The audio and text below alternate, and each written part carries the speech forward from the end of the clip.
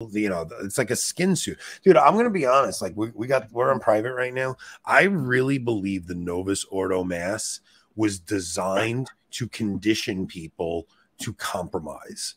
So like I've said this before, like when the mandate came down, if I was not going to the traditional mass, I don't think I would have stood up against the mandate. Like, I think I would have listened to Francis and been like, well, maybe I do have a moral imperative to take this thing. And I might have gotten it. But because I went to the traditional mass, there's something that just makes you fervorous for the faith. Like there's something that makes you really like have zeal for your faith. And I don't think I'd have had it without it. Like, I really think that the Novus Ordo was meant to condition people to accept compromise. No, I mean, it's a mass that's designed for compromise, for theological compromise with Protestants. That's literally the whole purpose of it. And I stopped defending that system a long time ago because I really do believe this. I think that you have to get to a point. Wait, all right. So wait, Jacob, I don't think it was... Maybe it wasn't made for that reason. It was made as a compromise to Protestants, but it's a byproduct of it. Like, just look at all of the people who attend the Novus Ordo trying to justify the things that are happening in the church right now. Like, you see it. They all, like, when these things happen, they're just they want to just. I think so many people that attend the Novus Ordo think they have a reverent Novus Ordo because they don't know what real reverence is. Like, until you are at a traditional Latin mass for a long time, it's almost like you don't, all right. If you go to a traditional mass repeatedly for a long time, then you go back to a Novus Ordo, that's when you see it. Dude, I think his father Ripperger, he gave a challenge. I think it's either 2 or 3 months, I forget, but it's some short time period like that where he says, go exclusively to the traditional Latin mass for like 2 or 3 months, and then go back to one new mass, and you'll see. Maybe someone could give the argument that the people condition you in the places that you are in, right? That maybe there's just all of these kind of, quote, rad trads over here, and so they can condition you to think this way, and then you go over here, and then there's the Novus Ordo, and they condition you to think this way. I say, objectively, look at the missals themselves and look at what the reviser said. There is mountains of evidence to suggest that the purpose of the Novus Ordo Mass was to make a theological compromise to dialogue with Protestantism. It was trying to remove this idea of propitiatory sacrifice, the idea that the sacrifice appeases the wrath of God due to our sin, that we need to remove this idea because it is a stumbling block to the Lutheran understanding of a sacrifice of praise. And that if we do this, we'll all kind of become buddy-buddy. We even saw it became so buddy-buddy that the Anglican Church at Walsingham uses the original 1969 missal. Like, it's the Anglican Church. They use, you can watch it today. If you want, I'll send you the link sometime. They do the original 1969 missal. And when they're asked about it, they'll say, well, there's nothing in here that's objectable to our faith. Right? Do you want to bring Jacob on? Hop on the video and share my research with you. I mean, if it's an MA thesis, maybe we should schedule a whole show on this because eventually I got to eat dinner. Jacob, I will have you on, Jacob, because I don't want to, if I'm missing something, I'm not stubborn in my ways. Like, if I can be corrected on something, I'll be corrected on it. So, Jacob, if you follow me on Twitter or anything, shoot me a DM or like figure out a way to even message me on, if you're now in the locals now, just shoot me a message in locals. And I'm not like a hardened person. Like, I want to know, I don't want to speak about erroneous things. Here's what I know.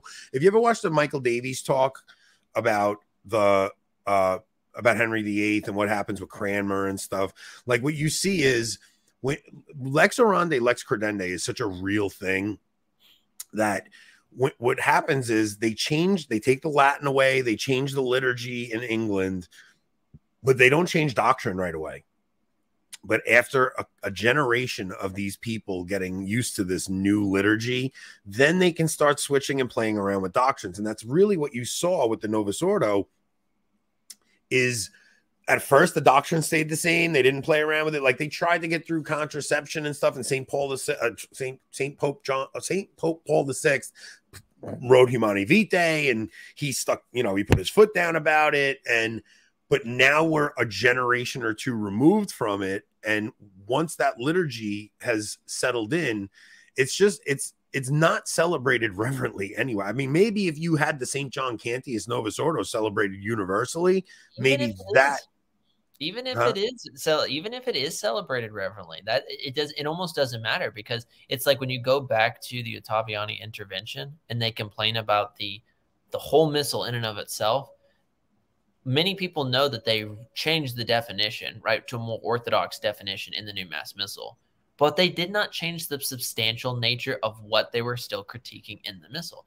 The problem is that the Missal in and of itself, in its rubrics and in its prayers, it's not I will never say, and hear me right, I will never say the Novus Ordo is heretical. I'm not making that claim. I'm not saying that the Novus Ordo is invalid in and of himself. I'm not making those claims. But what I think the Novus Ordo does is it veils truths that are essential to the Catholic faith, to where it's like, okay, are they present? Yes, in the strict sense of the word, but you have to go through a lot of chopping, and the purposes of a Catholic rite is to express the Catholic belief to the faithful. Not hide it.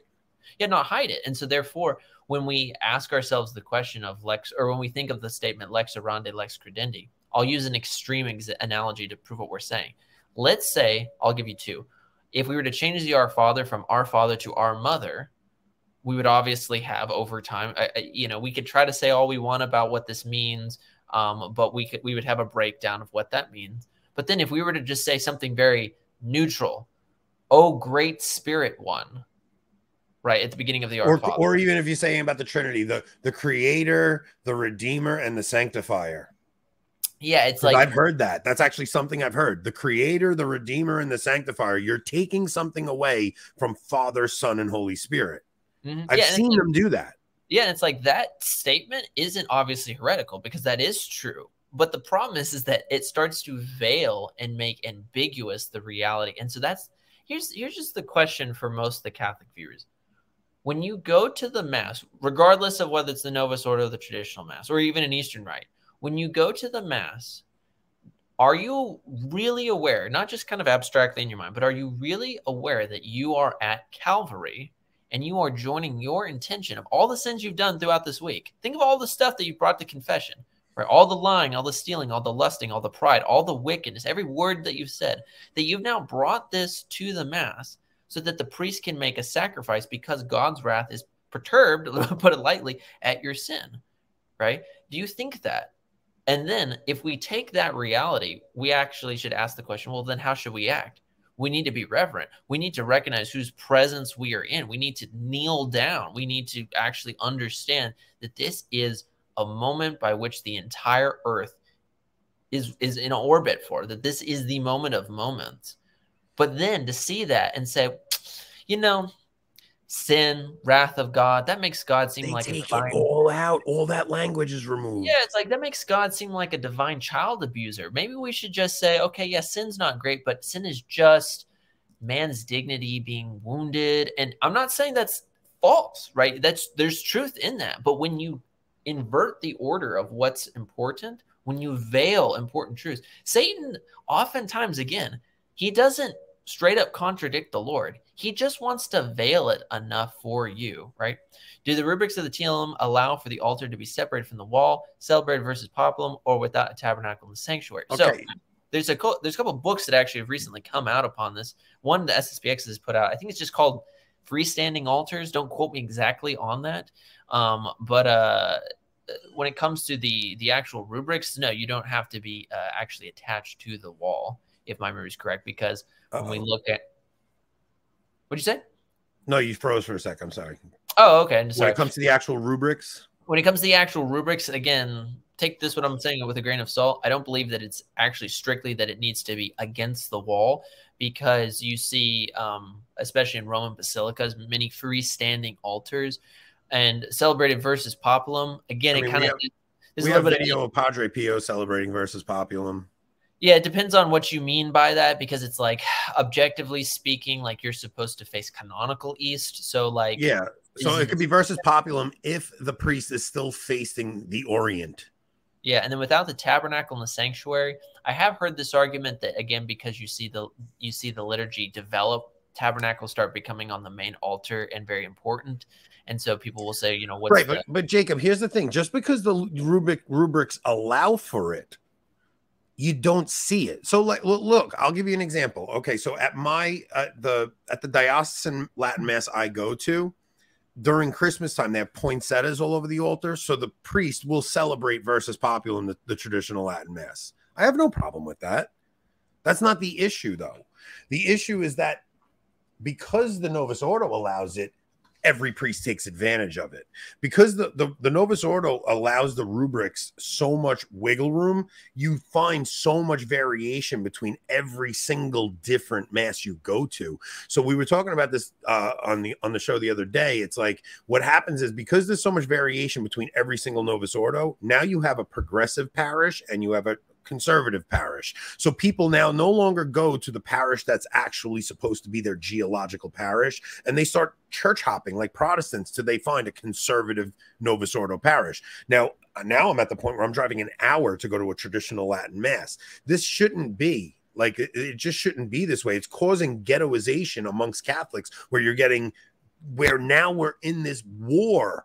And there's a de facto schism because so many progressive parishes have been formed through this process because of the liturgy. So you might be technically right, Jacob, and I'm not saying you're wrong. I'm just saying because the rubrics allow for it, every priest is taking advantage of that. And every Novus Ordo Mass becomes almost a show about the priest.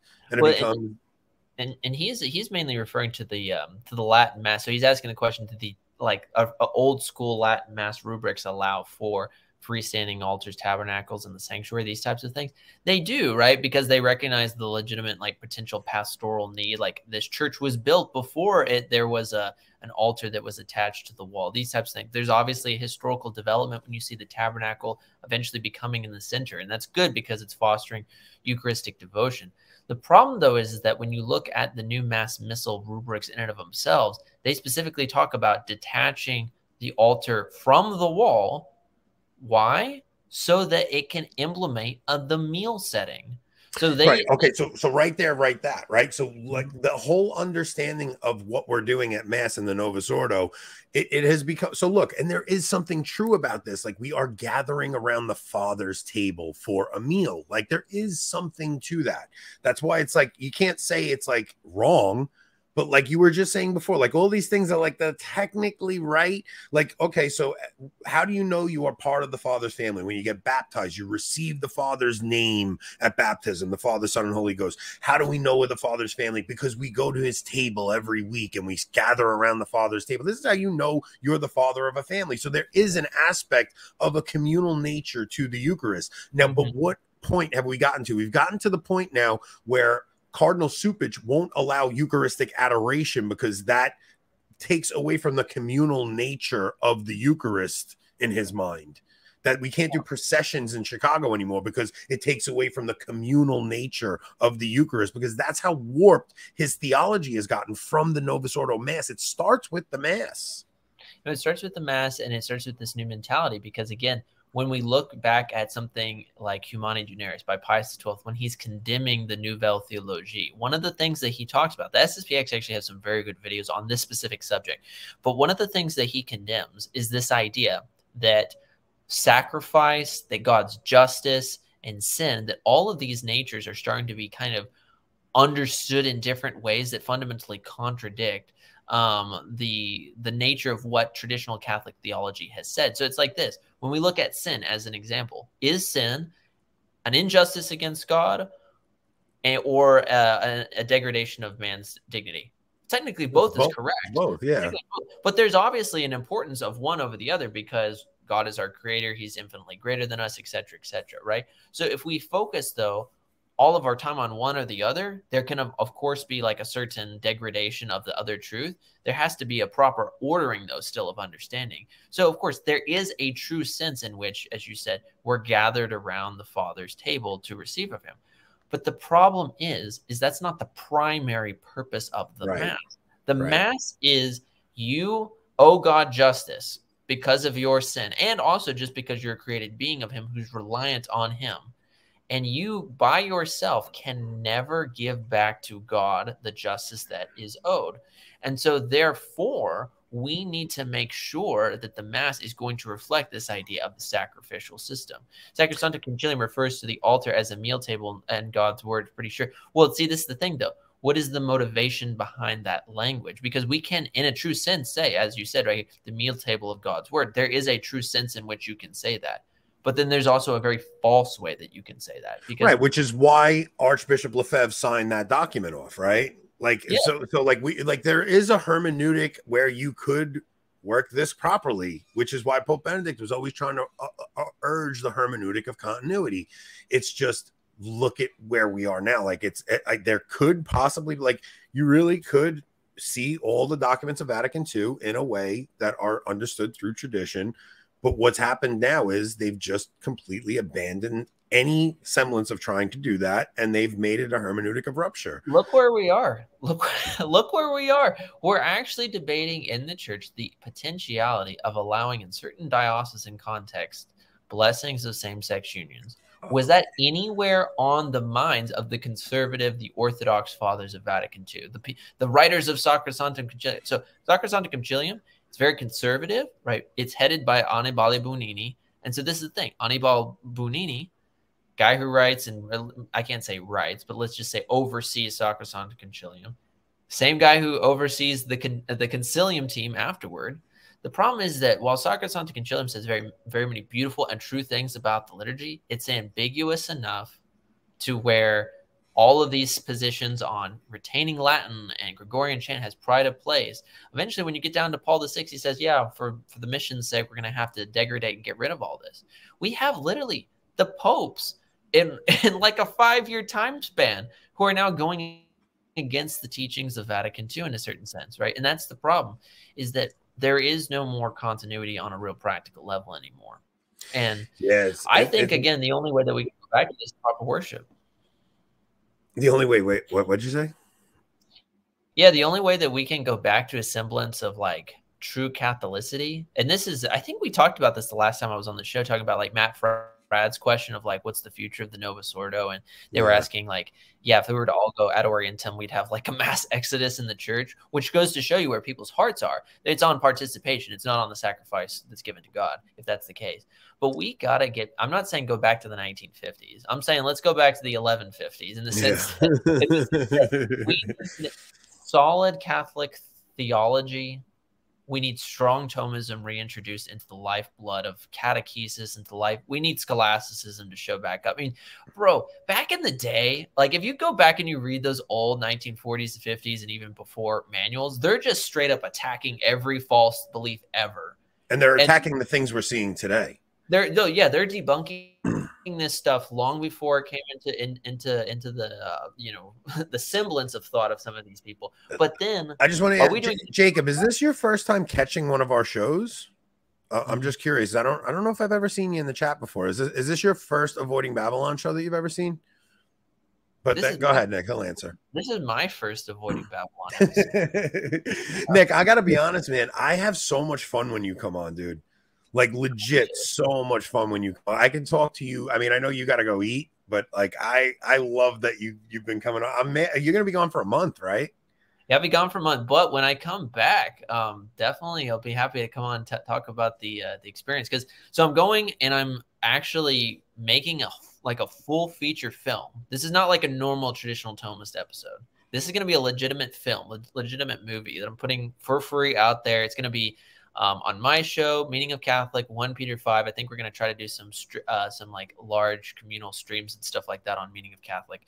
But it's going to be on those 3 platforms. And what it's going to be is it's going to be me going to a very beloved place, Clear Creek Abbey in Oklahoma. This is my 7th time going. I've been going there for a couple of years now. And I'll be staying for 30 days and 30 nights. And I'll be reading through the whole of the Summa, which I've read large sections of it, but I've never just read it cover to cover. And basically what I'm going to be doing is explaining through large sections of it, but then also talking about it in the context of where theology needs to be done, monasticism, with the traditional mass, with the traditional office surrounded, with penance and these types of things. And then you're going to see the transfer. I don't know what's going to happen, but you're going to see the transformation of me on day 1. By the end of day 30, we'll just see kind of what happens. But are you doing your own filming, or do you have somebody coming with you to film? Both, yeah. So I'll be doing a lot of my own, but I'll also be having a friend who's going to be staying up there the whole time. They're also going to be filming a good amount of it with me. We're going to bring cameras, we're going to bring audio, we're going to do all kinds of fun stuff. And the Abbott's okay with all this? Yeah, Abbott's cool with it. I mean, a lot of it's just going to be even shot in my room, you know, just me kind of going over things. But I'm going to be filming quite a bit of these things, and it ties into what we're talking about, because lex orandi, lex credendi. I cannot picture myself doing an insane feat like, yeah, a 25-year-old. How are you spending your summer? Oh, you know, going to a traditional monastery to read through the whole Summa. Just your average Nick, it just shows that you actually do really love the Catholic faith. It's like, and to see a young convert like you is so, like, it's just so, man, I could, like, because, especially because when you told the story about how your first encounter with Catholicism was that Novus Ordo that was so scandalous to you that you were like, this isn't what I'm reading about. Like, this isn't the faith that it didn't connect for you. And then when you found that first traditional mass, that you were like, oh, here it is. And then to go from there to now you're spending 30 days at Clear Creek Abbey Monastery is so awesome. So awesome. Yeah, let me grab this real quick and I'll show you real quick. Hold on, give me 1 second. Yeah, do you think? Yeah, so like, I mean, Rob couldn't make it tonight, and I'm like, all right, who can I get come on with me? I was gonna ask Alex or Adrian, and if Nick couldn't come on. So Alex, you're gonna do a show with me one night, but Adrian too. So, but just to hear a young kid like have this kind of passion that he's gonna go spend 30 days in a monastery is such a cool thing. So here goes to show you what I'm saying. So again, I'm not trying to say this in the context of brag. This actually, Nick, what is the OP in your name? Order of Preachers. So I'm a third order Dominican. I'm a third order Dominican with the SSPX Dominican community that's based out of southern France. I don't ask me to pronounce the French town's name. I'm still Texan. So here, this actually links into the Latin Mass that we've been talking about. So here's my copy of the Summa. Right here, 3 massive volumes. I'm somehow going to read 100 pages a day, right? This massive amount. But one of the things that I'm trying to prove with this is that this is not normal. This is definitely something that I feel like God has put on my heart to do, is to know the faith that's been divinely revealed to mankind. But I only know that I would have gotten here because of that first experience with the Latin Mass that I had back in 2020. I mean, I see there's many good people who go to the Novus Ordo. This is not me attacking Novus Ordo Catholics, but I just don't see the reality of if your day in, day out experience of the liturgy is priest not chanting, just looking at you, saying some stuff, you respond to him, Betty Sue's handing out communion, everyone's just dressed in the same general normal clothes. I mean, my experiences of the Novus Ordo, as you said, they were scandalous. I also went for a very brief amount of time. I didn't go to masses really there, but I remember going to the University Catholic Center, and I'd see Catholics. They'd show up in their pajamas for mass. They'd show up in like just this very scandalous stuff for mass. That's not Catholicism. And when I say not Catholicism, I don't mean that they're not Catholics. I don't mean that the mass doesn't have graces or anything, but I'm saying Catholicism in the sense of the faith that our ancestors practiced, the faith of St. Thomas, right? This is not that faith. I want to know that faith. It's like I said on Pints with Aquinas a long time ago. I said, I will risk life and limb. I will lose family. I will lose friends. I will lose the shirt on my back. But as long as I have the truth, that's all that I need. It has to come back to truth. I believe St. Thomas, using the scriptures and the Catholic faith, has the truth. It is the true system. And then the traditional mass is what inspires it. So going to a place like this and getting to have 2 masses, 2 traditional Latin masses every day. Anthony, sometimes you just need to take a week off. You need to be like, wife, kids, I'm taking you guys a week off. I'm going to go do this. When you come down, bro, you get up at 4:30 every morning, right? You go have 2 of the divine offices, old school matins and old school louds back to back, right? So you have like 30 monks all chanting together. And then when it's time for louds, you have all the rest of the monks come. So it's like 60 monks now, all facing each other. Once all the divine office is over, and all chanted in Latin, all very slow. After that, you go to the private low masses in the crypt. So there's like 20 low masses completely silent. Simultaneously going on. It's lit by candlelight and you're in a crypt. Like, it's just amazing. And then once you're done with that, you see all the monks. They're just kneeling on the hard ground for like 20 minutes in Thanksgiving, right? They're just praying. And then you go to the next office, right? The office of prime at 8 o'clock.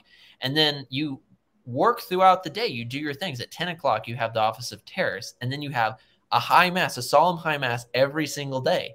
The monks who have already been to mass, they now come together as a community to have the sacrifice of the mass again. And yeah, they're not what do they call it? They're just going to to actually go to mass. Yeah, they're not having communion a second time. They're just going to be there. They're going to be there with the community. And then, that continues throughout the day. In the middle of the day, you have the office of sex, then you have the office of none, and then in the evening vespers, and then finally in the darkness, right, late into the evening, you have Compline. It's lit by candles, right? And then when you hear the Salve Regina just being chanted in this old solid stone monastery out in the middle of absolutely nowhere, especially when like the rain is going down and it's just lit by candles and everyone's singing Salve Regina. Yeah. That's Catholicism, like old school Catholicism return. It's nowhere near this idea of, let's have, a carpet in the sanctuary and the breadbasket paten that I love so much and is dear to my heart. And that's just, let's have Betty Sue run over everything. Even with Jacob saying, I mean, he's like, so he can think of 3 Novus Ordo off the top of his head in Vancouver that do it ad orientem, Latin chant, kneeling on the tongue, etc. Okay, I'm in New York. I've been to 20 different parishes on Long Island in New York. Not one of them do that. Okay, this is not the norm. That's the problem. Look, if they would have celebrated the Novus Ordo in that way, maybe it would have, fine. It's no stumbling block. Yeah, it's just not the norm. And I think that it upsets me sometimes when I hear a person that has a reverent Novus Ordo, they defend the Novus Ordo because it's almost like they're selfish because like, well, I got my reverent Novus Ordo. Like, well, I don't know what you guys want. It's like, dude, that's not the norm. It's honestly, it is a liturgical wasteland in 99% of the world. There's so few, 99% of the West, because Joshua Charles went to Ukraine and he said it was the most reverent Novus Ordo he had ever seen, celebrated by the bishop, no altar girls, ad orientem, communion on the tongue. He said it was almost like the way it was intended to be when he went there, but that's in the East. Their counterpart is the divine liturgy, the divine liturgy of St. John Chrysostom. Exactly, it's fair. Yeah, no, exactly. And that's why, I'm not ragging on you, Jacob, but it's kind of like the fact that we have to use the phrase reverent Novus Ordo goes to show you the situation. And everything you like about the reverent Novus Ordo is innate in the traditional mass. Like all the things you like about the reverent Novus Ordo, it's like, well, yeah, dude, that's why I go to the traditional mass, because all of those things are automatic there. Here's a question for the whole viewing audience that maybe can help me with this one. So we heard this idea of Benedict saying mutual enrichment. What did the Latin Mass get? You know what? No. I'll tell you what they got. What did we get? You did get something. Okay, so I honestly feel more at home at a diocesan Latin Mass than I do at a society Latin Mass, and I have no problem with the society.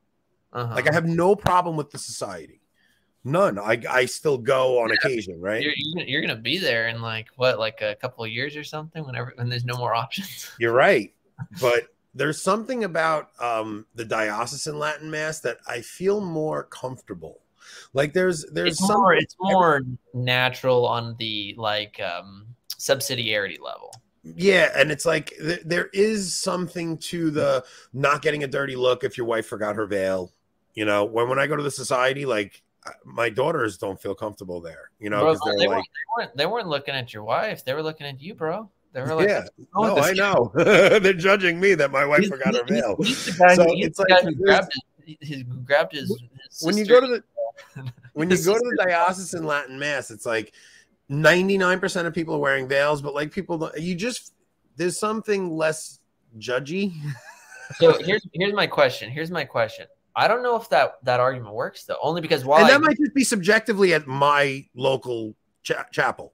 Yeah, I think it might be subjective because it's like I've been to SSPX ones where I've thought, dang, my diocesan TLM is a little bit more strict than this. So I think there's a bit of give and take there. I also think the liturgy at my diocesan Latin Mass is more beautiful. The Yeah, that's It's my just a experience. more beautiful liturgy where it's a little stale at the chapel, and that might just be subjective again with the priest celebrating it. Sure, yeah. Here's my question though. So I think when Benedict is talking about mutual enrichment, there's probably a certain sense where that's true, where you're talking about like in a diocesan setting. But let's just take it square, missal to Not missal. liturgically though. It's Yeah. more of a feeling, and it's very subjective. So We found out, everyone, Anthony's a phenomenologist. It's just about it's just about the feeling for him. I'm very sentimental. Well, my question is just like when we take the missals, put them next to each other, right? And we say, okay, mutual enrichment. We always talk about the Novus Ordo gets Latin, it gets Gregorian chant, kneeling, altar boys only, all this type of stuff. But what did, in the missal context, the Latin Mass get? Oh, nothing. That's the point. I can't. Not liturgically, nothing. Liturgically, there was no enrichment from the Novus Ordo. I'm talking more of a subjective feeling thing. You know, it's where I think if we never had the Novus Ordo, that subjective feeling thing would just be at the parish I'm going to anyway. It's just so it is very subjective. I think that the enrichment only could have gone to the Novus Ordo being a little more reverent, and I see that at my diocesan parish that celebrates both forms. The Novus Ordo is much more reverent because the priest celebrates the traditional Mass and doesn't want altar girls now, and he celebrates it ad orientem. But that is such a rarity. That's the only enrichment that goes on is one way. And that's why Benedict wanted it, though. He wanted the Novus Ordo to be enriched by the traditional Mass. Yeah. The only argument wasn't mutual enrichment. No, it wasn't. And the only arguments that I've really ever heard to counter it is, well, maybe we could have the readings in the vernacular. And it's like, well, they were already doing that pre-council, you know. Sean, I think that's a thing people say. It's not true. And maybe it was at one time. Yeah, I'm telling you, man, that is not the. Let me say something about this argument. I don't mean to cut you off. Let me say well, no. I'll say Sean. I know Sean just went to his first traditional Mass recently. So which is a beautiful thing. But Sean, really listen to what Nick's going to say here.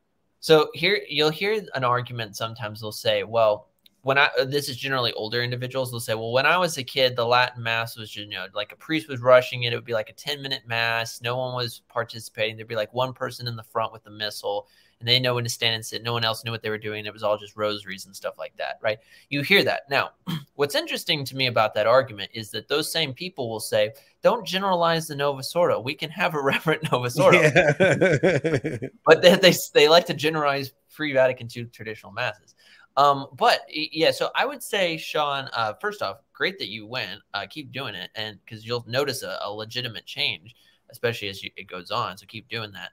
But what you need to know and find out is, I would argue that on the objective Catholic level, the traditional Latin Mass is going to promulgate truer and deeper participation. Because remember, we're body and soul, right? But it's the participation of the Novus Ordo, while it obviously should be internal, primarily it's just a lot of people repeating things. Hey, do you think before okay, so like the modern iteration of the traditional Mass, almost everyone there has a missal. Like I love having my missal and reading along with the priest. And I sometimes when he's reading the epistle, I'll read the English while he's reading the Latin. And it's like, I really do. I participate infinitely more at the traditional Mass than I do at the Novus Ordo. I cringe at the Novus Ordo. When I'm at the traditional Mass, I want to know exactly where that priest is. And once you look, Sean, when you first go, you're lost, right? You don't have a clue where you are. And I would say get the Benedictus thing, because the Benedictus pamphlet they give you, it's basically the Magnificat for the Latin Mass.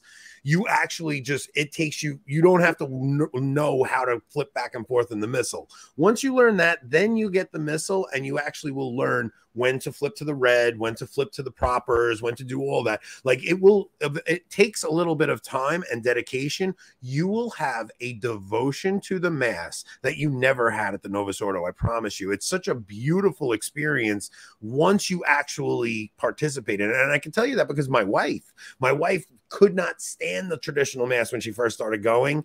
And it took about a year for her.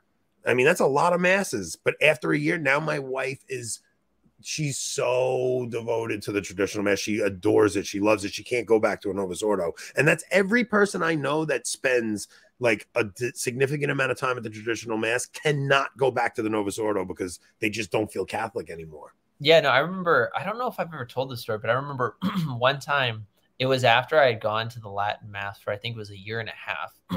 I remember on a weekday, right, where there's no traditional Mass, going to a Novus Ordo with the expressed intention of just seeing what would happen after being used to the Latin Mass for so long. And I remember going to sitting in the back room. It was pure experimentation for me.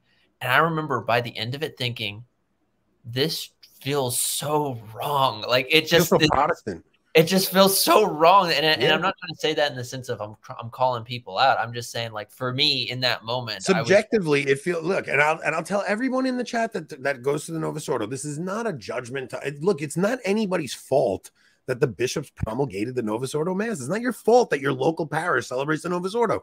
It's just not your fault. It's not a judgment towards anybody.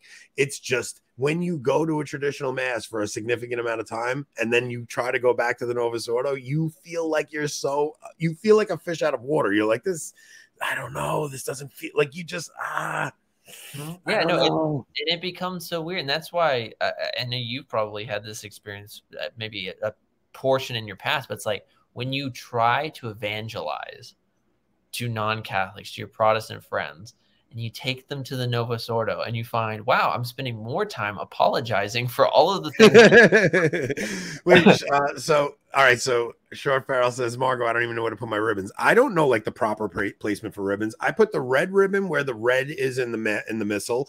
I use the purple for where the propers are, and then I keep the other ribbons for specific devotionals that I like in the missal, because there's so many beautiful prayers, especially in the Father Lassance missal. So I don't know if I'm using them properly, but I know how to use the missal at this point. Yeah, so I honestly should just do a whole video on how to use the missal. I've been asked. You should. I would watch that on my show. But like, if you guys just get a missal, so this is mine, right? I like to use the St. Andrew's missal because that's lots of cool devotionals in it. But it's really as simple as this. It's just 3 basic steps. Find one ribbon that goes in the portion that says the ordinary of the Mass. The ordinary of the Mass is that Mass that just never changes, right? It's the stuff that we always say. Starts with the Aspergus Me. So you find where the Aspergus Me is, and you put your one. I put the red ribbon there because the red is the rubrics. Yeah, and that works for you. Whatever works for you, as long as you know. Some of the missals layouts are different. So, like, for instance, mine, the middle color is green, right? And the red one's the first one. It's just find whatever works for you. But just number one, put one in that area, because that's going to be the main area that you're looking for. If you're on a Sunday or a feast day, all of the stuff in the front, right? It starts with Advent, right? So it starts with the beginning of the liturgical year, which is Advent, and then it takes you through, and you start seeing, you go through Lent, and you go through Easter, then you start going through Pentecost, and you get the time after Pentecost. So it starts like, this is the order of the Mass, and it stays the same every single year. So you get one missal and it lasts forever. Exactly. So you just put one ribbon in the front somewhere and just kind of go Sunday by Sunday, right? It's very simple. Most of your parishes will say that this is the, like the upcoming one, the 6th Sunday after Pentecost or something like that. Yeah, Joe, post the link, Joe, just in case anybody wants to watch it. That's a good one as well. You check out that video. And then the third one is that you just take a third ribbon and then just put it in the back. And the good thing about the back is that most missals just have the date, right? So whatever the date is, just look at your watch, look at your phone, right? What is the date? And just go from there. And oftentimes, big important thing, right? I know there's some public schoolers out there, so I might be saying something controversial, but there's these things called instructions, right? That you'll see oftentimes in the missal, and they'll say, this proper is on this page, right? So go and find that page, right? And then just kind of go with it. And so it's very simple. It definitely takes maybe 2 or 3 times. Thankfully, I remember whenever I first went, I don't know what was going on. I guess it was a grace, but I just knew how to immediately use it. Oh, really? I don't know. I don't know. No, I had to play around with it a little bit, but once you know what, like, as long as you're going to Mass every week, if you don't know where you're supposed to be in the propers, there's an app called what's the app? It's called iMass. So it's an app called iMass, and it gives you the Mass of the day, the liturgical books. You hit liturgical books, you hit missal, and it'll tell you at the top. It'll say, okay, so it'll say like today is Saint Henrique Emperor. Oh wait, where is it? Looking for today's actual saint for today. Yeah, it'll actually tell No, you. for today. Well, today's not Sunday, so it's not going to tell me the Sunday, but it'll tell you if it's what Sunday after Pentecost it is. So if you don't know where you are on your missal, it'll tell you which Sunday after Pentecost you are. You going to IMass, then you'll know where to go in the propers. So I do the propers. I do where the actual the regular mass is. Then in the back of the missal, there's usually like prayers after communion, prayers of thanksgiving. You have your act of contrition in there. You have every prayer. You have an examination of conscience in there. It's such a beautiful book that even if you go to the Novus Ordo, get a traditional missal. There's prayers in there that you will just be so happy that you have that missal. You know what I just thought, Anthony? This Sunday is what year? The second anniversary of Traditionis Custodes. Is it? Yeah, July 16th. So the Feast of Our Lady of Mount Carmel. Yeah, we should. Francis always gives you the greatest news on Marian feast days, doesn't he? I'm going to make a troll video, so you guys go over and subscribe to the Traditional Thomas. But I'm going to make a troll video on Sunday called Traditionis Custodes Celebration. It's just going to be me going to the Latin Mass. Yeah, it's crazy. Yeah, we're gonna let Nick go eat, but yeah. So Christ the King was moved to the end of November, which signifies like Christ becoming king at the end of time. Whereas Christ the King feast was always around Martin Luther's revolt, which is right after it's right after All Souls Day. I think the traditional, right?